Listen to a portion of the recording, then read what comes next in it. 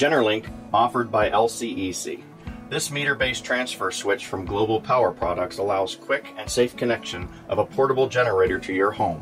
Just one cord to connect and you are ready to power some of your essential items during a power outage. This video will walk you through the simple steps which are outlined in the GenerLink user manual. The procedure for operating your GenerLink device can be broken down into 3 easy steps: breakers, generator, breakers. This sequence should be done in the same order each time to avoid possible damage to the GenerLink or generator. Follow them after each of these scenarios: loss of utility power, prior to refueling your generator, or utility power has been restored. While leaving the main circuit breaker on, turn off all of the individual circuit breakers. This means everything electrical is off.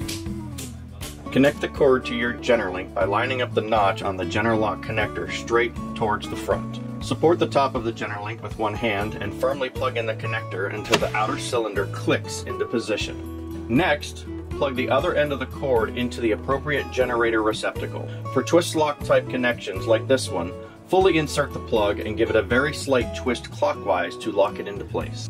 Make sure to operate your generator as far away from the building as possible, making sure the exhaust is aimed away from any structure. Start your generator and let it warm up for a minute or so. Make sure to turn off any idle control settings so it can run at full speed, and turn on the circuit breaker that controls the receptacle you are connected to.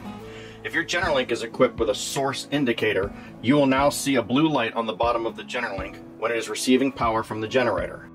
Now it's time to slowly turn on some of your circuit breakers.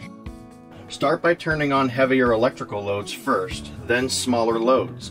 An example could be to turn on refrigerators and freezers first, portable air conditioners or small window AC units, followed by lighting and general purpose circuits. While leaving the main circuit breaker on, turn off all of the individual circuit breakers that you have switched on. This means everything electrical is off again. If you are finished and need to disconnect the cord to put everything away, start by removing the cord from the generator.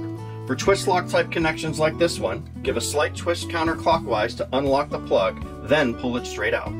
Always keep both ends of the cord clean and out of the dirt.